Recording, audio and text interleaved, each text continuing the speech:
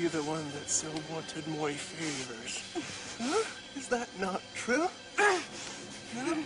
You refuse me? You mock me?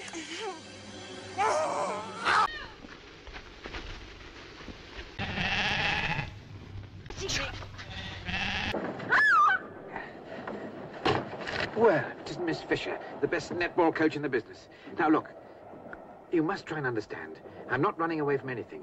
But if I give myself up to the police, it'll all take too long, and I might be too late. Go to the gym. This go. Shut that shit up.